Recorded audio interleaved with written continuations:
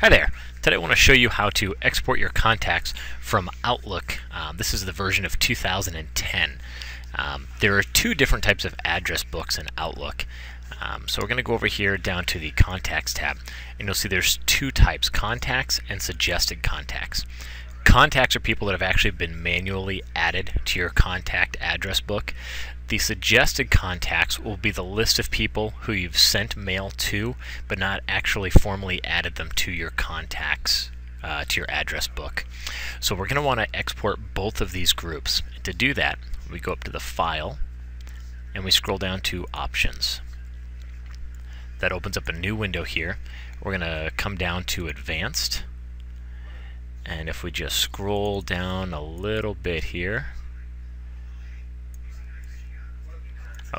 here we go, Export. So we'll click Export, and it immediately highlights this import from the programmer file, but we want to export to a file, not the RSS feed, but the export to a file.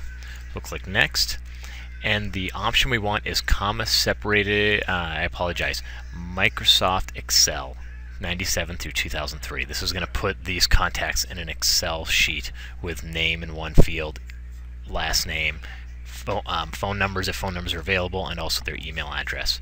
So click Next. Now here's where you can choose.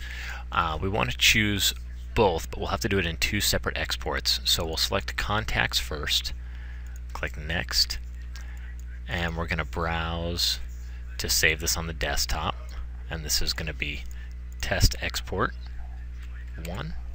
It's saving it as a Microsoft Excel file. We'll say OK and Next, and Finish. So that will take it there, and I'll show you the file that we get here. It's got all the information that's within Outlook. It's got the first name, the last name, and if we scroll all the way over here, it's got birthdays, anniversaries, but here it also pulls in the email address. So that'll take care of that file, and I'm not going to save that. Now to do the same thing again for your suggested contacts, we're going to go to Export, Export to a file, Next. We want again Excel 97 through 2003, and we want the suggested contacts.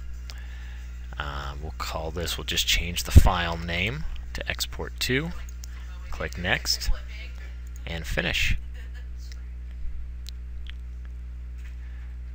We'll go ahead and open that up, and again here you can see first name, last name, scroll all the way over, and it also pulled in the email address as well.